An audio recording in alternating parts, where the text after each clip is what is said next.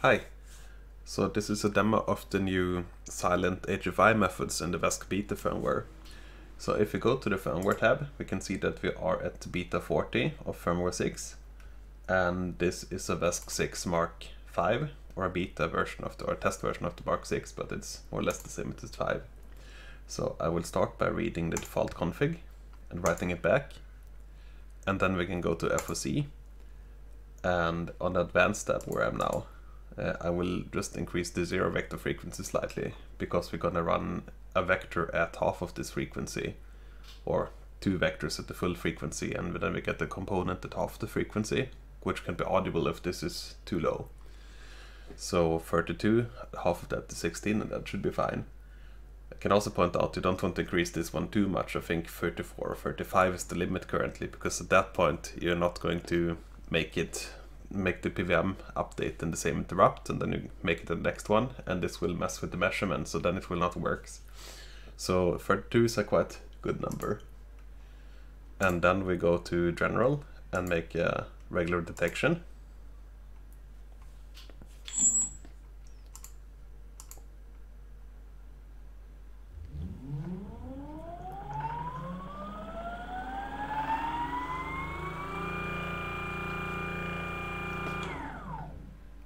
Apply and write. I can also show I have the 160 kV tramper motor here, and I have the 12S7P battery pack, and I'm using the battery pack now and not the power supply, because I will feed some power back, as we will see later, and then we have to have something that can sync all of that power. So a quick reminder of the old HFI method. So this one has been around for I think 1.5 years or so, and if you use this one, let's do a bit less current, and I hold the motor and I switch on current control, you can hear that it's beeping quite a lot, but we have full torque at 0 speed, so we can track it all the time. But the sound is quite annoying, and the reason for that is that in this case we're doing injection in the alpha and beta frame, and we're doing 16 different vectors, and then we're using all of those vectors to figure out where the inductance is, or look at the shape of the inductance in order to figure out the rotor. And when we're doing HFI, then we're actually taking advantage of the fact that some motors have a bit of difference in D and Q axis inductance, and then the inductance in a given direction will depend on the rotor position. So one clue if this is going to work, if this has a chance to work well, if this D and Q axis inductance is not too small compared to the total inductance, then this has a good chance of working. And most outrunners tend to work. So if we want to make it silent, we cannot inject all of those 16 vectors, so we have to pick one. Actually, always pick 2 vectors, because if we only pick one single vector, then we're gonna generate some net torque. So that's why we have 2 vectors, and that's why it runs at half the 0 vector frequency. And there are a few choices you can make, and yeah, I have implemented 2 of those choices, and 2 variants of each choice. So we can start by the 45-degree version. And if the exact same thing now, let's make this one a bit smaller. You can see we still have full tracking, it doesn't cog at all, and we cannot hear it at all. So this is completely silent HFI at 0 speed. Another thing I want to point out, if you go back to the old HFI method, and we do, for example, duty cycle control, and I'm doing that to not spin up the motor too fast, and I slow it down with my hand, and we look at the current down in the right corner. You can see it works here, but now it starts to struggle a bit, and here it will not really work anymore. And the reason that this happens is that we drive the motor into saturation, and that will make the inductance shape change a bit, and then this method doesn't keep up anymore with that. Now, the interesting thing with the 45-degree version is that it actually takes advantage of the saturation. If you pick your vector correctly, and you also pick the sign of the vector correctly, then you can make it so that when you start to saturate the motor in the Q axis, and you get this misaligned, then you're going to be pushed back to the right alignment if you choose the vector correctly. So let's write this again. do the same duty cycle. Now hold it, we have the full 60 amps. It's really difficult to hold it now because it's so torquey. And it doesn't have any problem at all.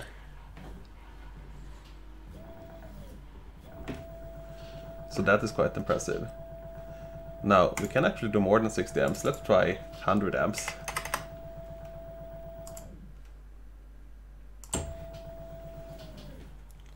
Now we only went to 65, I don't have enough duty here. Let's do 10%.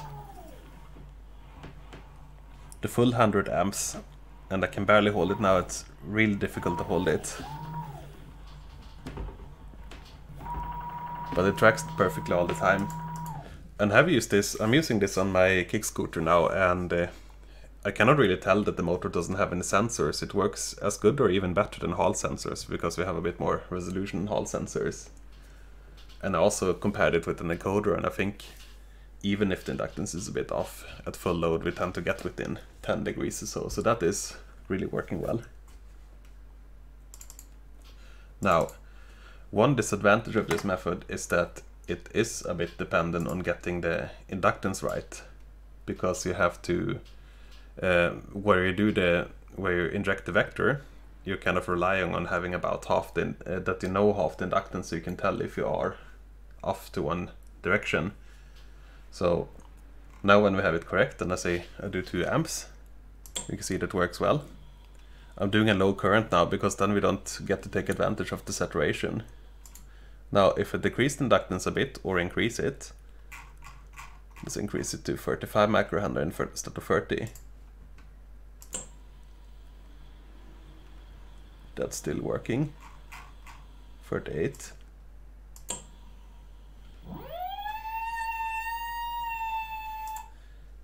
Now it's not working anymore. And the same thing happens if you are too low in inductance. So I think I changed this one a bit too. So if you go down to, say, 24, same thing will happen. And that means that the inductance is a bit off, and sometimes the inductance measurement is not great.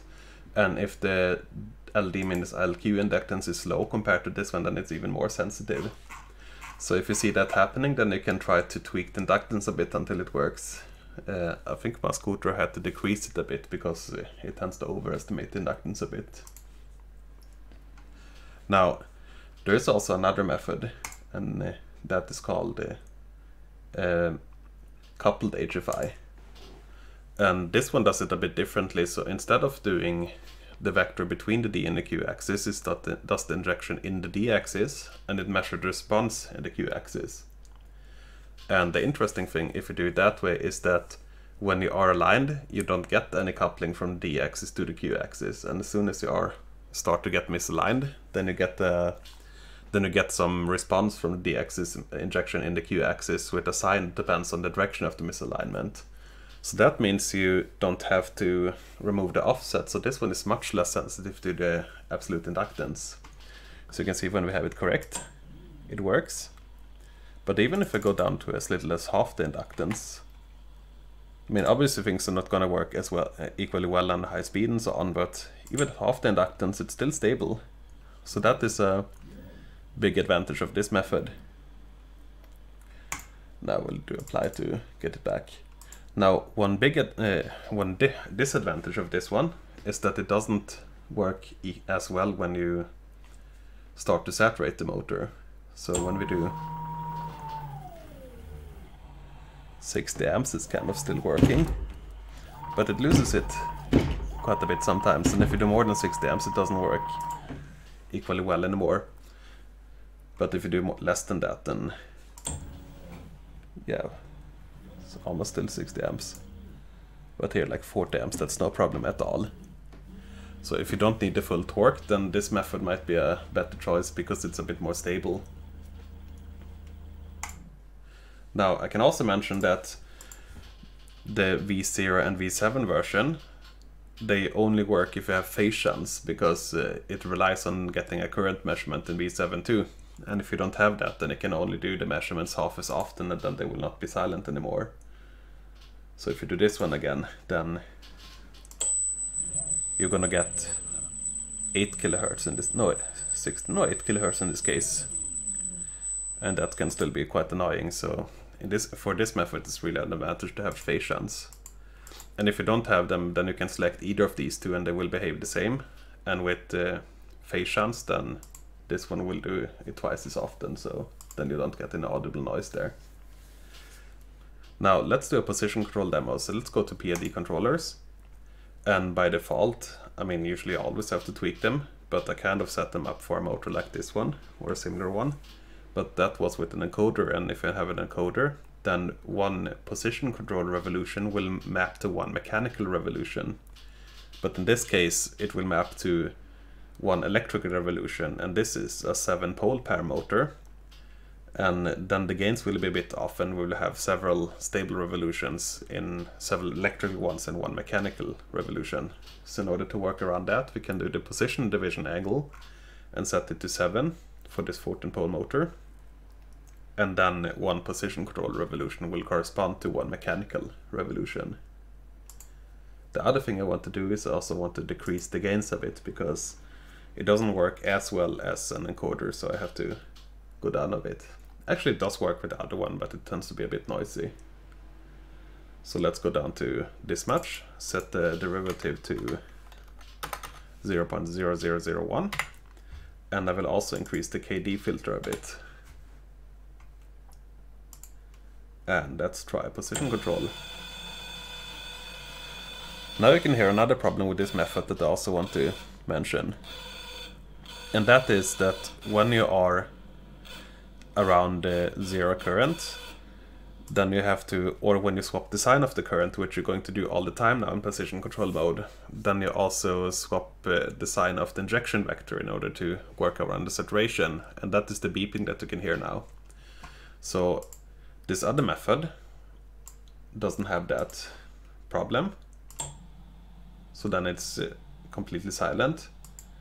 And if you need the more torque and you're going to use this method, you can also work around it a bit by going to HFI and set a bit of current hysteresis. So let's do 5 amps.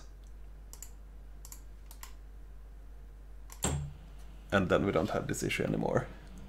You can hear this clicking a bit when I do more than 5 amps in some direction. So that's when we subside with the hysteresis there.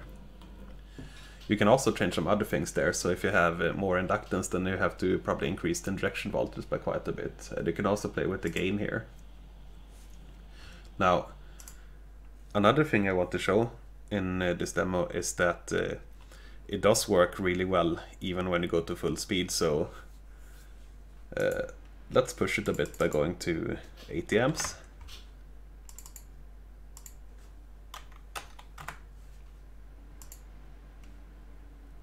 And go to position control again and change it a bit, say maybe 200 degrees, or maybe 0 even. I think we got the fault code there. Yeah, you might see if some of those phase filter fault codes in this beta, because I have added the fault for that. I'm still probably gonna fix it. The reason for that fault is the fault happens when you have very heavy acceleration around 0, because then the filtered voltage doesn't keep up with the modulated one, and if they deviate too much, I generate a fault there. And that also helps if your hardware doesn't have phase filters and it tries to use them because someone uses the wrong config. Yeah, but anyway, so let's go to, say, 90 degrees, maybe 180. 270 again. Yeah, so now at 270 degrees, you see that we have this reflection here on the motor, and we have the text that you can use as a reference, and you can see that the N in the Trampa text kind of aligns with this edge of the reflection. So to do now, I will run the motor to full speed, or I will start by doing some duty cycle control and changing direction and so on, and then go position control, and then you will hopefully see that it goes back to exactly this position. And this is interesting on this motor because we have the position division angle, and this means that we have more than one stable position, one more than stable electrical position for this mechanical position, meaning that if we had a 2-pole motor and we lost tracking of the motor and pick it up again, it will still go to the same mechanical position, but this one will not. So it will only go back if we never lose tracking in this demo. So let's give that a try. Duty. And perfect. A bit more duty. Perfect again. Let's go to full speed and try that. And perfect again. So that is really impressive because we are going at full speed and then doing full brake, get the full current at the 80 amps, tracking the position perfectly all the time, and then doing that all the way down to 0. Let's give it 80 amps current, then doing minus 80 amps, going through 0, and then go from full speed in reverse to 0 to this position again and see if we can get back to where we started. Right.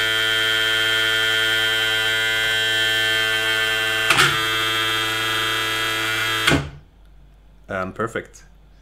Also got the fault code there again, but that will be fixed soon. Shouldn't be a problem if you run less than 80 amps either. One have seen it when I run really high currents and don't have any load in the motor, so it accelerates fast. Now, one thing to point out here as well is that it will track the position as long as you have some modulation running. So if you go to rotor position and do PID position, I think it's already on that, and I do full brake, for example, that means that we're still modulating the motor, so then it will still track the position. But if I release the motor with the stop button, or setting 0 current, then you will see it starts drifting. And that is because we're only using the observer now, and it's not moving, so if it have any back EMF, we're just looking at the back EMF. And if we start moving it again, it will kind of pick it up. But we might have lost 1/7 or some multiple of 7ths of the revolutions now. So let's see if we lost. Actually, we're back to where we started, but usually that doesn't happen. So this will work well if you are if you have the modulation on the motor all the time. So let's try a few direction changes again. Reverse, forward, reverse, forward, full current, and stop. Perfect again. So that is really impressive from this method. I didn't even think this was possible with HFI.